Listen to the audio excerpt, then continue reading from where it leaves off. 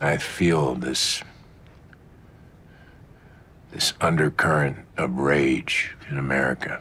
Oh, life, it's bigger. It's trying to ignite civil war. It's bigger than you, and you are not me. Waco has done something to them. It's united them. I know I've said too much. We helped create the monster I've said enough. we're trying to stop. That's me in the corner.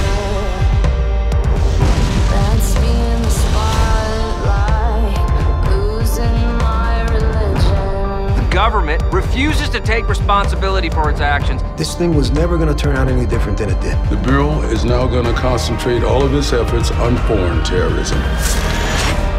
I'm trying to keep people from getting hurt. David Koresh was preparing for a great war. God has asked you to fight the forces of darkness. If you steamroll them, you're just asking to have this happen again. The government turned on him. Payback is coming. These people are planning an attack. What do you mean by attack? A great divide opened among us, and I'm here to push against that, or I don't know what will happen.